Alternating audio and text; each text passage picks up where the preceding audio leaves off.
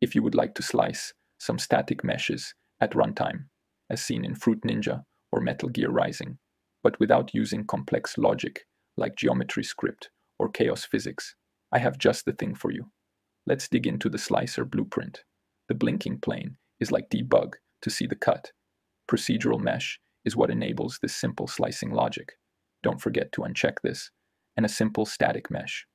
The construction script, set the procedural mesh, copy the simple static mesh into the procedural one, ensure to set the right material, and then updating the slicer's rotation so slicing can be done at more fancy angles, and then destroy the simple mesh since it's no longer needed. In the event graph, just one input that controls the slicing and slice procedural mesh, being the core of the functionality here.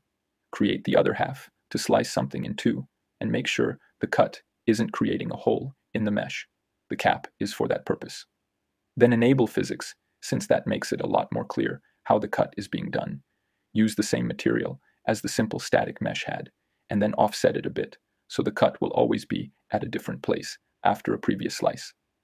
That's about it. Let's test it out again. Good to know that you can use this on any static mesh, keeping in mind very complex geometry might not work or be as performant. Let's do a quick test with a shape made in the modeling tool, so you know how to make any static mesh work with this. Okay, there's some random shape. What you need to make sure is apply some complex collision. Simple won't work. If you ever run into issues, try 1. Changing the collision complexity. 2.